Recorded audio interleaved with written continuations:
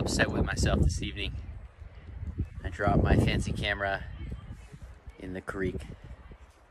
Shameful. Shameful, Keegan. Oh, but I am lucky. There's a highway nearby and I got some family, so hopefully somebody can pick me up tomorrow, and I'll head to a camera shop and see if I can get it fixed or get a new one or something. I was gonna get off anyways in the next 2 days because I had some new shoes shipped to that same family member. So very lucky for that, and was looking forward to that too. Other than that, this creek is called Deep Creek, and upstream, I've been following it most of the day.